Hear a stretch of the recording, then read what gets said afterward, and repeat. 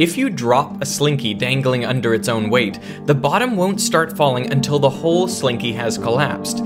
This is because each coil is stretched to support the weight of everything beneath it. So in order for one coil to fall, it needs the coil above it to collapse, and so on all the way up to the top.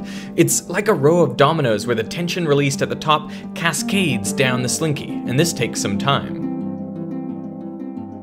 This is the longest slinky I had access to, and what's cool about this angle is you can see the bottom starts to rotate right there, meaning there is a twisting wave that travels through the slinky faster than the compression wave. The bottom is turning but still not falling until the top crashes into it.